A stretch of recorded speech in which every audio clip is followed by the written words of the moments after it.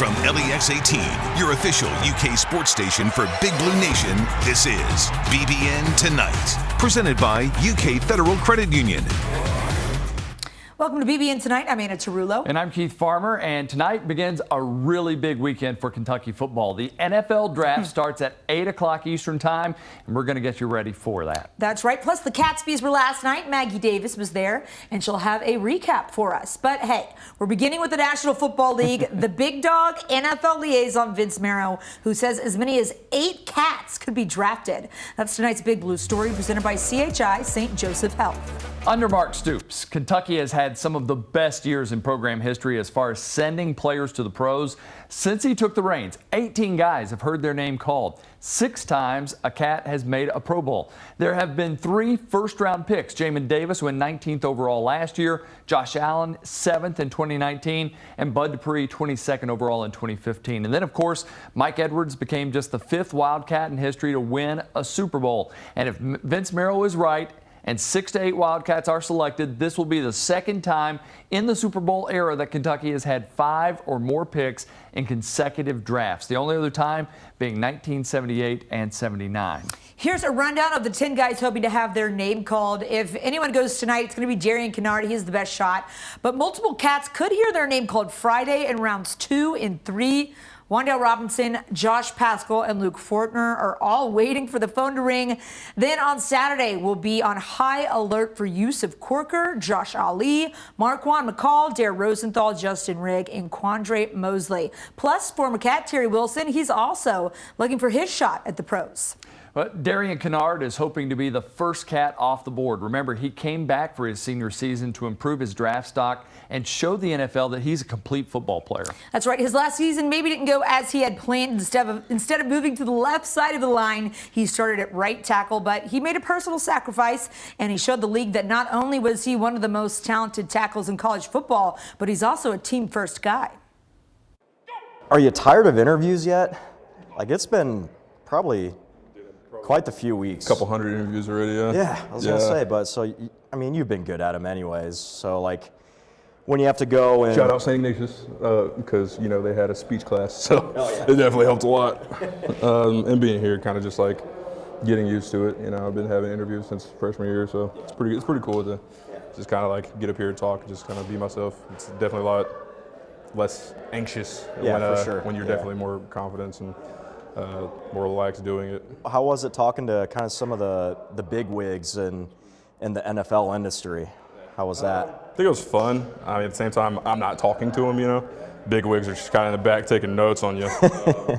But just talking to the guys who are at that level and coaching at that level, it's pretty cool. It's showing that what I've been doing so far is working out and what I've been doing is kind of paying off. So it's a big deal and it's fun. I can imagine it's been sort of a whirlwind, but exciting, and not sure if you've been anxious through all of it.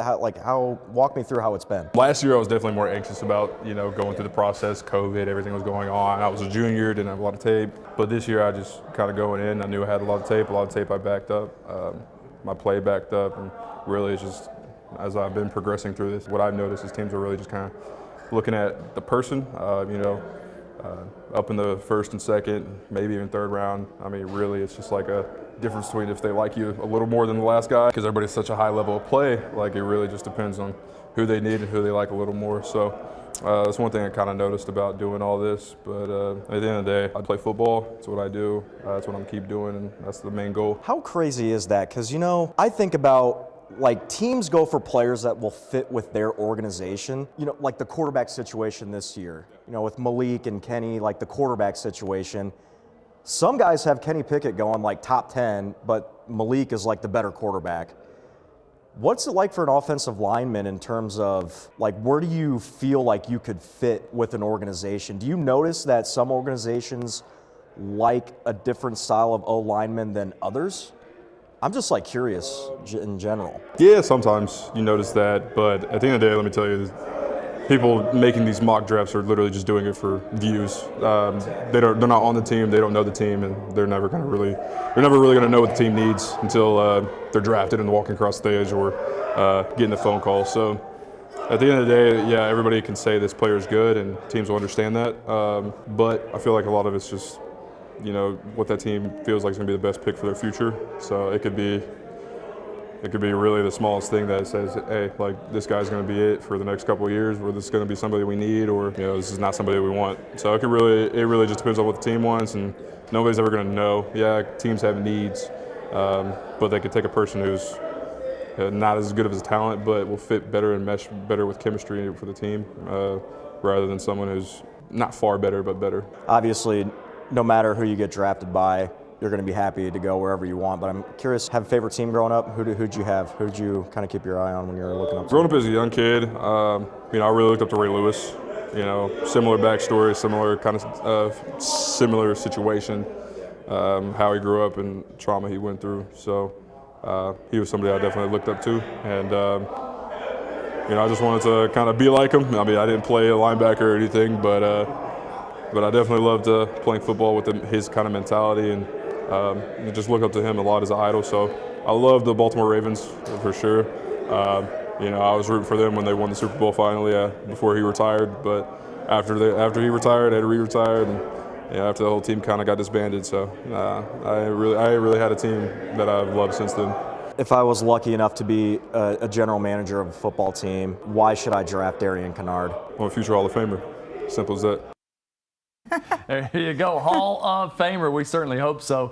Here's what the mock drafts look like for Darian. Round 2 or early round 3 is what is expected. But one analyst does have him all the way at pick 122 in the 4th round.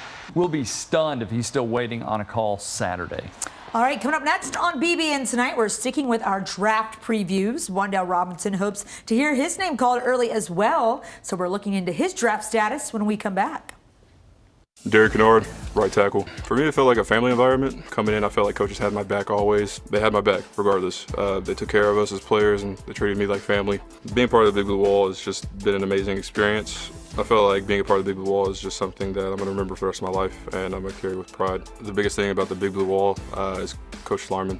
You know, that started when he was here, and it's still carrying on, and guys still here are still playing for him. I think it's one of the biggest things that I enjoyed about Kentucky is just the fan base. They loved the player, regardless of a bad game or a good game.